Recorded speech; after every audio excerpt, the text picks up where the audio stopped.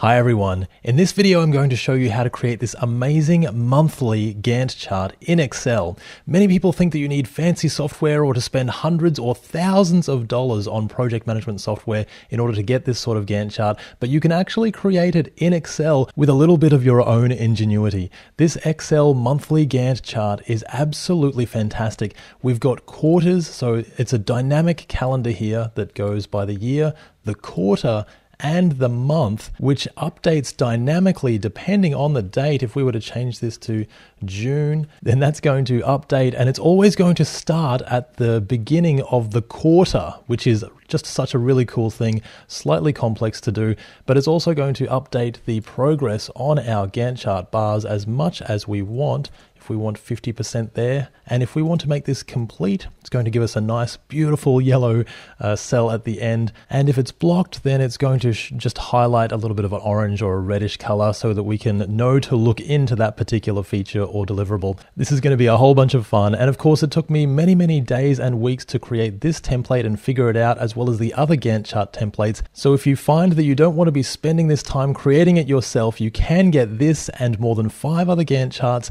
plus 50 other templates for your project management career in the link in the description below. Otherwise, let's get into creating this monthly Gantt chart. Now, the first thing we're going to do is just general formatting and colors and borders to set up our Gantt chart and the way it looks. So if you want to skip over this, I will put another chapter in the video. But the first thing we're going to start with is just a nice gray line on line 5, and we can just make that a light gray. You can have this go as long as you want all the way to the end. For us, we're going to go to column CZ, and that's going to give us plenty of room for our Gantt chart. Our first section is going to be our project start date and also our project name, just with a full colon. For both of these, in fact for all of these, we're just going to put these in the middle, put them over to the right and increase the indent just a little bit. That way they look pretty nice. For our start date, we'll put this as any date, maybe just starting in June for our purposes here.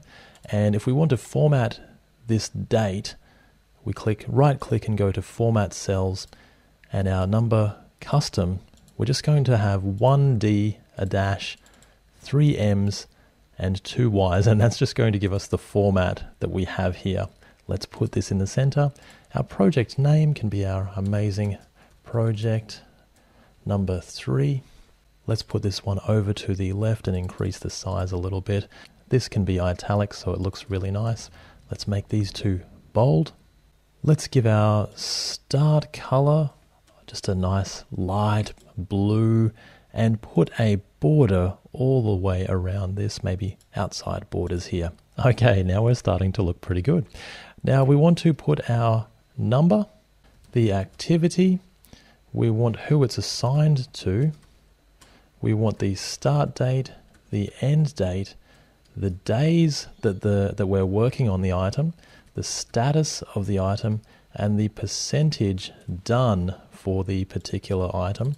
Again, let's put these in the center, maybe increase the size and make them bold, just so they do stand out.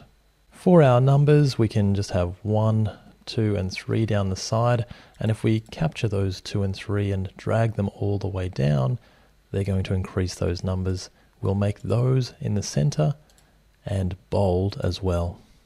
Now I'm going to paste some generic values here so that we've got something to work with on our Gantt chart. Here are our activities. For our activities, let's put these over to the right hand side and increase the indent just a little bit. For our assignees, we can make them in the middle. And for our dates, again, if we select all of these, we're just going to right click and format and go to number. We're going to go to custom. And remember, we want maybe just 1D with a dash, 3 months, or 3 M's, and 2 Y's for our year. And that's what it's going to look like. You can change that to any format that you like, but that's the one that we've got there. Now, the number of days that we're working on, let's select this column, and we can go down as far as we like here. It's really up to you. We're going to make this a nice dark green. There's the hex code for you if you need that one. And we'll make the text white. Now, how do we tell how many days we've been working on the item? I'll just increase the formula bar here. We're going to say if the end date is blank, then we want to return nothing, or we want to return blank. But if it's not blank, then we're going to return the working days, or the network days, between the start and end date. Now, you could have just the days themselves. That will also work. That's going to include every single day, so it's really up to you which way you like to go. I'm going to use the working days for this particular one. Now let's Control-C to copy and go all the way down again. Select all of our all of our cells in this column. Right-click and paste our formulas. Now it's going to paste all of the formulas so they all work. And we do want this to be in the center, in the middle, and maybe just a tiny little bit bigger, or it's really up to you what the size that you want. Now that is working for us. Now we want the status. Let's select everything in this column, all the cells in this column, and we're going to add a little drop-down box here. We're going to go to Data, and we're going to go to Data Validation and Data Validation again. Now, if you remember, or what we want is to allow a list here, and we can actually put that list in the source section. And what we had was not started. We're going to put a comma, and I think the next one was in progress. And after that, it could have been blocked. Now you can add any other statuses that you like. Just make sure you've got a comma between each one. And complete was our last one. Let's click OK. And now we've got some beautiful drop-down boxes here, so we can select any one we like. We're going to just paste that dummy data for ourselves. And again, we want this to be in the center or in the middle so that that looks a little bit better. If we select this column again, we're going to go to Conditional Formatting and go to Manage Rules and New Rules, because we just want to change this. If it says blocked, we just want to highlight that. So we're going to go only cells that contain a specific text, and we're just going to say blocked. Then we're going to format this, change the fill color, maybe to just a light orange perhaps. You can choose any color that you like there to highlight that. And we're going to click Apply, and now this shows as this highlights if it is blocked, and we'll come back to that in a second when we do the rest of the Gantt chart calendar. But for now, the last part is our percentage done. Let's select this area again, all of the cells in this column. Now we want this to be a percentage, so we're going to click the percentage style, and now when we put in 50% or 10%, and it hasn't shown up, so we must have we just want to change the color of that text. Now that's better. And we'll put that in the middle again. Now it's starting to look even better again. But any number that we type in here is going to show as a percentage, and that's exactly what we want. Now we're just going to put in some of the borders so that we've got something to work with. If we go to View and take out the grid lines, then you can see we haven't got much to work with currently. So let's add some borders in really quickly. Let's select all of this area again, all of our Gantt chart data. And if we go back to Home, we can select our Borders tool and go to More Borders. And what we really want here is just a normal border. Let's make it just the second gray, and just in between and at the bottom and at the top, all of those. And maybe over on the right hand, let's leave it at that for now and click OK. Now we've got some lines to work with. Let's put one just onto the left here.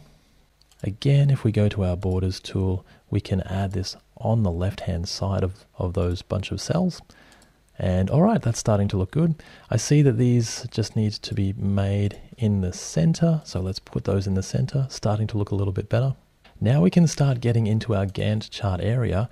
Let's select this gray bar, go all the way over to the right, and we want borders on the bottom and on the top. So one there and one there. Let's click OK. All right, looking good. Now the same thing for our Gantt chart calendar. So we've got 3 cells here. These are going to be our months for the quarter. So above that, we're just going to merge those 3 together. That's going to be the quarter itself with merge and center.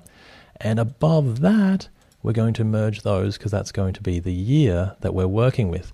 Now, if we select all of these together, we can add those borders at the same time, and we're going to add ones in between and on the edge and up above and in between the other way as well. Click OK, and that is what we're working with. Now we can drag these all the way across and drag our months all the way across as well.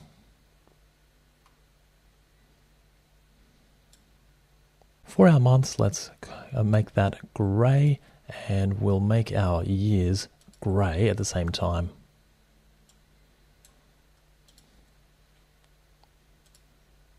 Oh, with our years, actually, I think we're going to get rid of the borders in between here. So let's just get rid of those borders in between and click OK. All right, that's a little bit better for us to work with. Now, the final thing for our borders is to select all of our Gantt chart area all the way over to the right and all the way down the bottom. Just hold Shift when you click, and that will select all of that area. Now, if we go back to our borders tool, we can start with a nice light border, I think, maybe a lighter gray. And we're going to click all of the outline and all of the inside. You see they're all selected there. Let's click OK. All right, now we've got our calendar or Gantt chart area. Let's quickly select the top left cell and go to View. We're going to freeze the panes here so that every time we scroll down, we can still see our status. And every time we scroll across, we can still see all of this information here. Now it's time to get into the actual calendar area.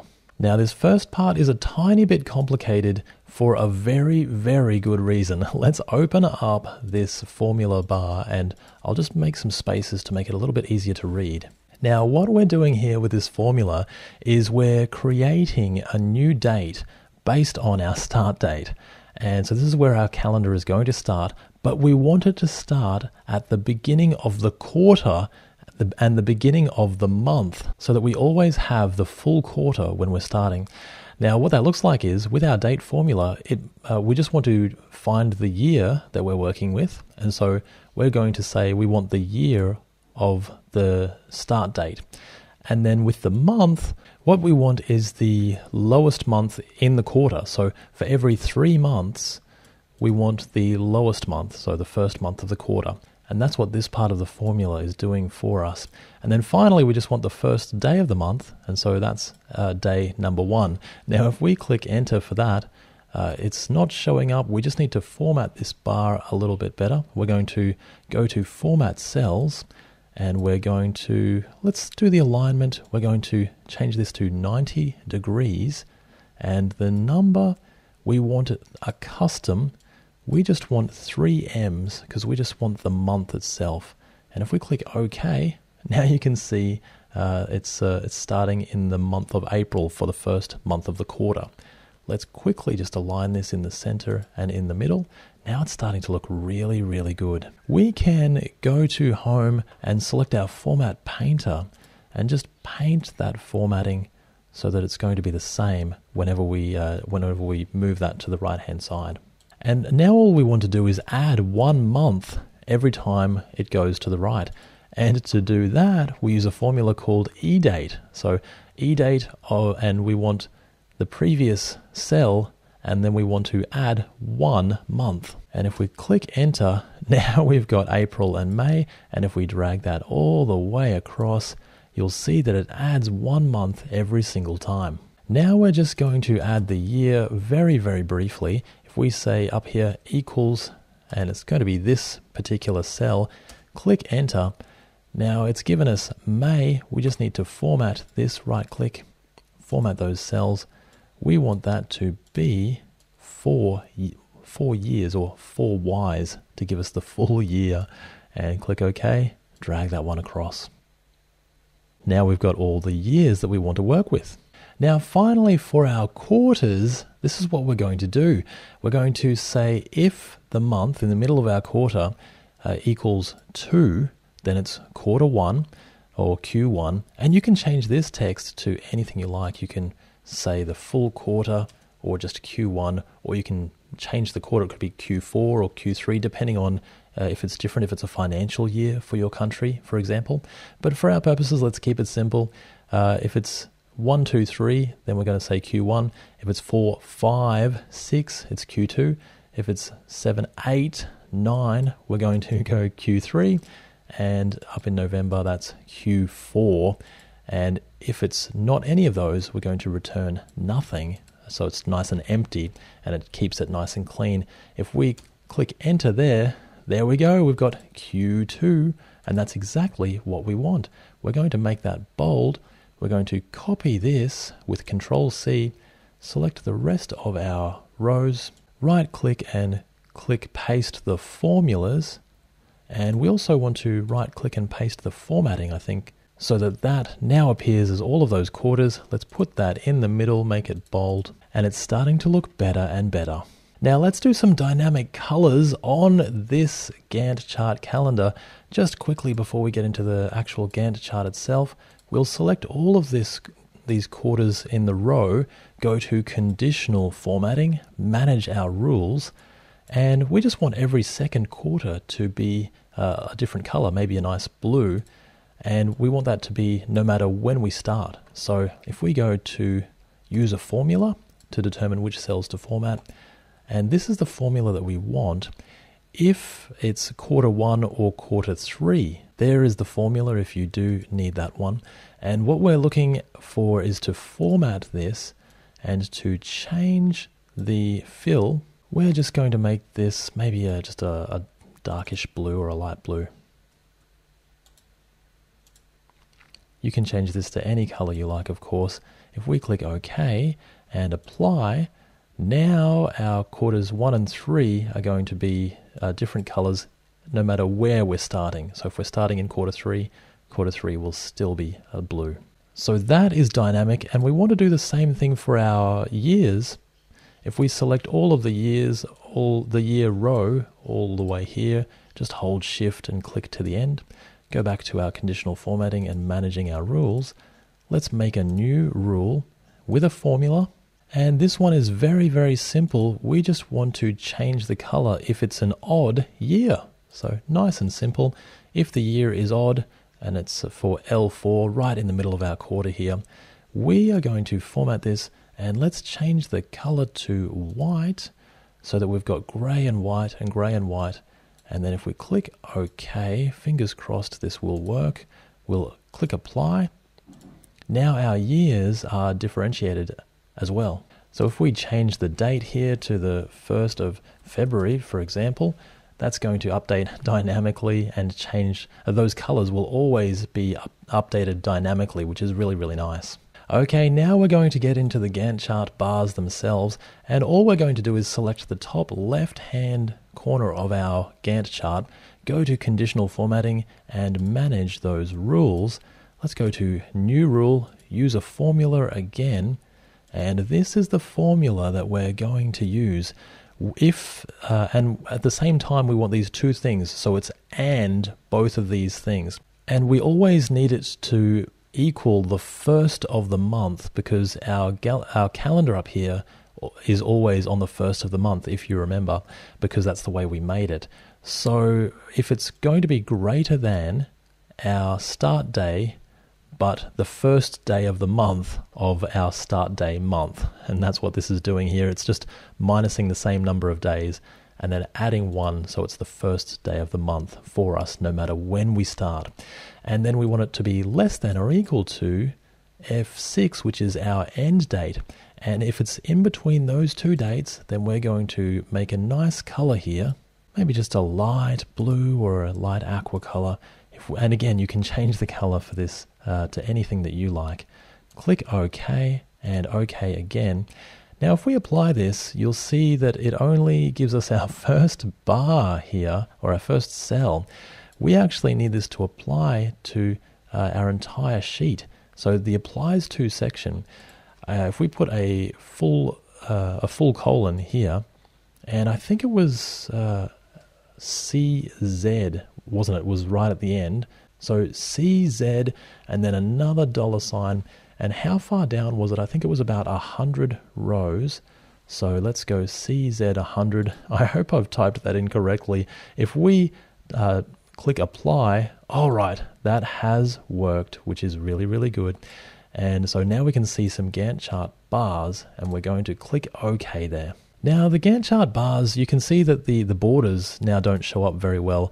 So just if we go back to conditional formatting and we edit this rule, I'm just going to change one thing with our formatting.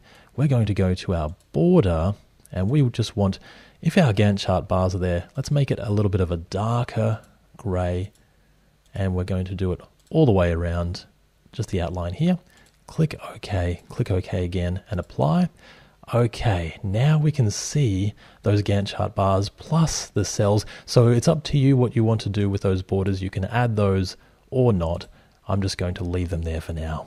Now let's look at the progress for our bars so that progress shows up. If we go back to conditional formatting, again, let's create a new rule. And the formula that we want to use, this is the particular formula here. Now it's a little bit big actually, so I'll do this separately. But again, let's go to formatting and change the fill color. For our progress bars, we can make that a little bit of a darker blue. Click OK again, OK again. Make sure that we're applying it to all of our Gantt chart section, and then click apply. And now look, same thing with the with these Gantt chart progress bars. I'm just going to go back into this and update the borders to be a lighter border now so that they show up. So going back in here, the border, let's choose our color as a lighter white. All of the borders around, click OK, OK again, and apply. All right, see now it shows up and it's just a little bit nicer to look at. Again, you don't have to do it that way. Now, what was that progress formula that we were looking at? And here's what it is. We can, if we put it in our normal cell, we can see the cells that it's referring to, which is kind of nice. So what we're saying is, at the same time, we want all these things to be true. So it's and this, and that, and that. The first one is I6. So we want the percentage to be greater than 0. So there's a percentage there. If there's no percentage, we don't want anything, and that's good. And then we want our date above here to be less than the start date plus the progress of our entire bar, so the 50% progress. And that's what that is doing. And then we also want it to be if that date is greater than our start date. Now, remembering that we need this to be the first day of the month, because that's the way that we've set up all of these months. It's always going to be the first of the month, so it needs to match it exactly. And that's why we've got that minusing the day of the month that it is, plus 1, so it's always the first day of the month. That's why it's a little bit of a longer formula, but that is what we're looking at there. And it's really starting to look quite good now. In fact, I think the next thing that we're going to do is add a diamond for our milestone. And to do that, again, just remembering it's a bit more complicated because we're always starting on the first quarter at the start of the quarter and the first of the month. So it looks a lot better, but it is a tiny bit more complicated to set up. Now, the formula, what we want is just in all of our cells here, but we'll start in the top left. If the month equals the end month, or the start day of the end month, and the year of this also equals the year, so it's not just all of the Januaries, otherwise we're going to get all of the Januaries. We need the year to equal the same year as well, and the month to equal the same month. If that is the case, then we're going to return a U. And if it's not the case, then we're going to return nothing at all. So again, that is the formula that we're going to use, and I'm just going to press enter. And you'll see that nothing comes up. So I'm going to select this cell, Control C to copy, and then we're just going to select all of our Gantt chart area. Then I'm going to right click and click paste on our formulas, paste our formulas. And now we've got a whole bunch of U's at the end of our bars. Let's put them in the middle and just make them bold perhaps, I think would be quite nice. But we don't really want U's. Now here is the trick. We go to our font and we select Wingdings font. And that is what's going to give us these nice diamonds. We can make them smaller or larger, completely up to you. Now the other trick here is it doesn't have to be a diamond. It can be anything you like. Use the Wingdings font or the Webdings font. If you do a search on the internet, you'll see some cheat sheets, so you can search for a Webdings or a Wingdings cheat sheet. And so just having a look, you could use circles here under Webdings would be an N, or arrows under Wingdings 3 would be a U or a T. There are many different things. You could do a square if you really wanted to, or you could do, many different options. So lots of icons that you can choose. And if you do a search, that is completely up to you. All right, now we want to just change the color if our bar is blocked, if you remember that. Let's select the top left hand again, conditional formatting, back to our conditional formatting area. And we're going to go to new rule, and we want a formula here. Now it's the same formula as our progress bar, except we want to add one extra thing. If I press F2, then I can comfortably type and move around in this area, in this formatting area. So that's really good. So we're going to add, we want H6 to equal, in quotes, blocked, which is if an item is blocked, and put a comma here. And so this is, we're going to add this to the mix. Now we want the H to be to have a $sign, but we want the 6 not to have a $sign, because when we're copying it down, we actually want it to move. So if you've got a $sign, it won't move. If there's no $sign, then it will move, and that's exactly what we want. And just remember, we're going to format this pretty quickly, make it maybe just a little orange color there. And should we change the borders? I think we're going to change the borders and make those that lighter gray, so I don't forget that one now. Now if we click OK, I hope I've got all that correct. Let's add make sure that it applies to the right area. Remember, our entire Gantt chart area. Click apply, and fantastic, that actually worked. That's really, really good to see. So again, just making sure that we've got the same formula as the progress formula, but adding in this cell on the left here equals blocked, and making sure you've got a comma and adding it in just like we added it there. And now that's starting to look really, really good. Now we've got one more to do, and that is that beautiful complete. If we have an item that's complete, we actually want that to really, shine. We want that to be a nice, beautiful yellow color. And to do that, going back into our conditional formatting, always back into our conditional formatting, adding a new rule again, so many rules, using a formula to determine which cells to format. And here is the formula that we're going to use, remembering that we want to be the first day of the month, and we do that with this particular format here. So with our formula, we're saying if H6 equals complete, and again, we've got the $sign with the H, but no $sign with the 6, because we want that to copy down. And it equals complete in brackets, because that's a string or a word.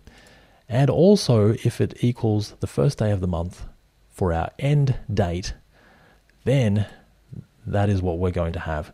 That's going to be our the one that we color.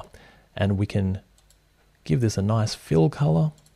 Let's make this perhaps just a light yellow.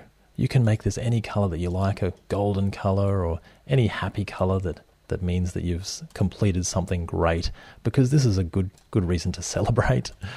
Make sure that it applies to the right areas, of course, and click apply, and fantastic, magic, it is starting to work, and it's looking really, really good. Oh, now there is one more thing that I forgot, and we really want to add this. And that is our today bar, or the bar that shows where we are today. So again, we're just going to add another rule, our last rule, I promise, unless you want to add any extra ones yourself, of course. Now we're going to use the today formula. So again, remembering it needs to be today, but it needs to be the first day of the month of what today is so that it matches with our calendar. Again, a bit more complicated now so that it looks really, really good in the future and we don't have to worry about it. And here it is. If our calendar day or calendar month equals the first day of the month of today, then we're going to format this. We're going to just change the border, and we're going to make our color a nice dark green and a nice solid line. And we're going to put that on the left, click OK, and click OK again. Make sure that it applies to the area, our entire Gantt chart area, and click Apply.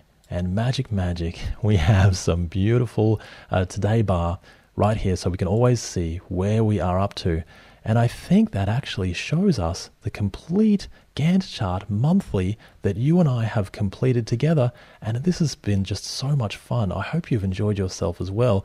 Look at this magical, wonderful thing that we've created together. If you've made it to the end of this video, you should be extremely proud. And again, if you can't create this yourself, don't feel bad. It is very complex. This is some complicated Excel stuff. And if you don't want to spend the time to do it yourself, again, this took me many, many days, weeks, and months to put all of these different templates together. You can pick these up just in the link in the description. There are 50 templates that will save you over 100 hours of your own work, which is pretty cool.